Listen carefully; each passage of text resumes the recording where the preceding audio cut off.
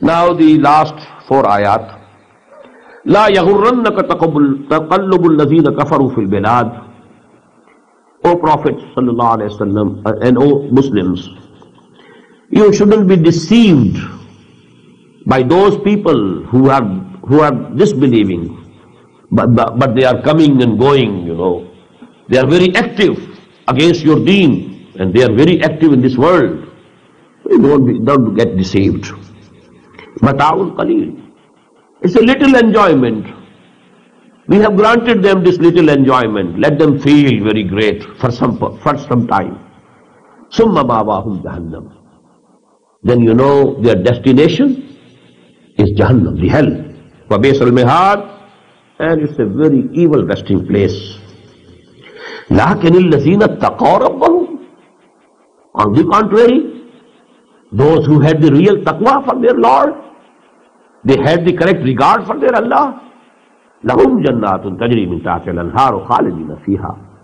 For them are those gardens underneath which rivers will be flowing. Nuzulam min indillah.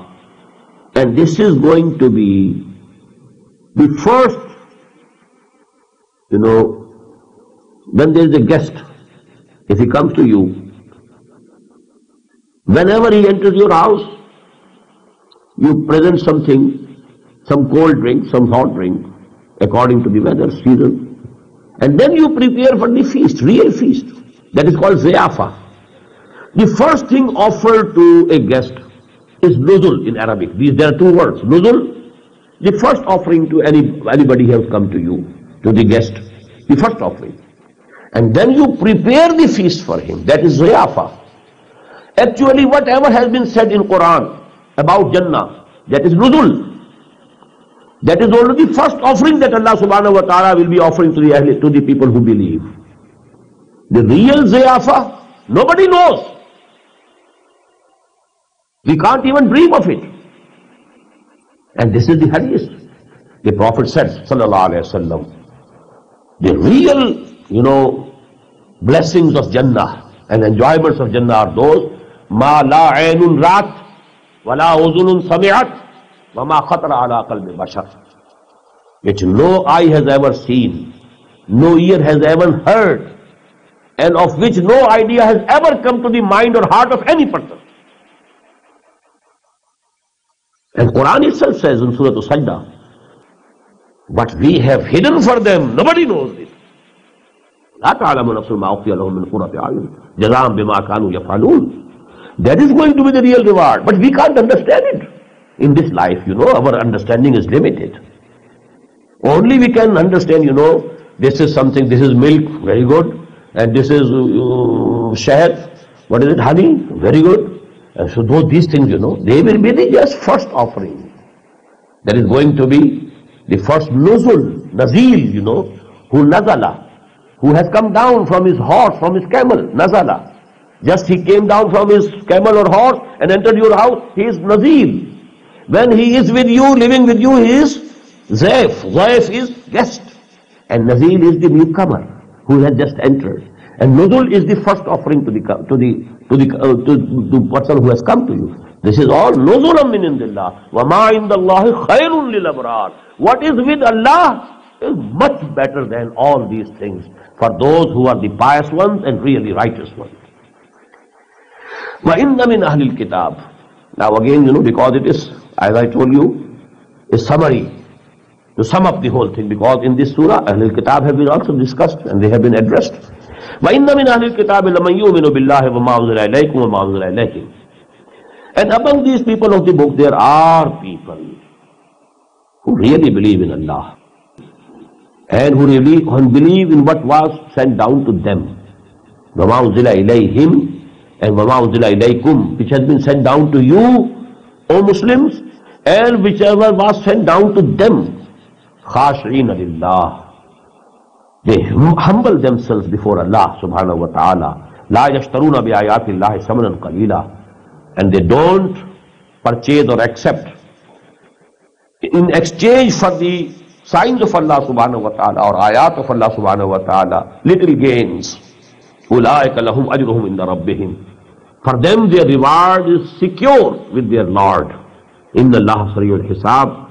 Verily Allah subhanahu wa ta'ala is very swift at reckoning. Now this ayah, if it relates to the people who had not as yet accepted Islam, this is actually to encourage the right thinking people among the Ahle Kitab. If they were hesitant, to encourage them, so that they find courage to say it openly. There were so many people who knew, who had recognized Muhammad sallallahu alaihi wasallam, that he is the one for whom we were waiting. But there was reluctance. But they were God-fearing also. So, this struggle between good and bad goes on within the heart of a person. But if he gets some support, outside support, to have courage and say it out, so it can mean, most of the Mufassirin think that this ayah relate only to those people who accepted Islam from the Jews or the Christians. This ayah relates to them. But I have an idea that even those who had not accepted it up till now, but they have, in their mind sincerity, in their heart sincerity, so this ayah is encouraging them. And we have found in this very surah, Laisu Sawa'a. All these people, of the book, they are not equal. We have, read those ayat in this surah. So this ayah, I think, relates to that type of ayat. The last ayah is very profound for the Muslims now. Ya ayyuhalladhina amanu isbiru wa sabiru wa rabitu wattaqullaha la'allakum tuflihun. Oh, you who believe, have patience and perseverance. Number one. Excel your enemies in patience. They are also sacrificing their lives. They sacrificed 70 of their lives at Badr. So you have to excel in sacrifice and sabr. Not only having sabr yourself, your sabr should be more than the sabr of your opponents and enemies. Isbiru wa sabiru. Sabr is, you have patience and perseverance, and you have to excel the enemies and the opponents in their sabr. Warabitu, and be steadfast, or it can mean support each other, strengthen each other for the cause of Allah. Wattaqullah, and lastly, and last but not the least, have the real regard for Allah. Have real taqwa of Allah. La'allakum tuflihun, so that you can have the real salvation and real success. May Allah subhanahu wa ta'ala include us all among them. بارك الله لي ولكم في القرآن العظيم ونفعني وإياكم بالآيات والذكر الحكيم.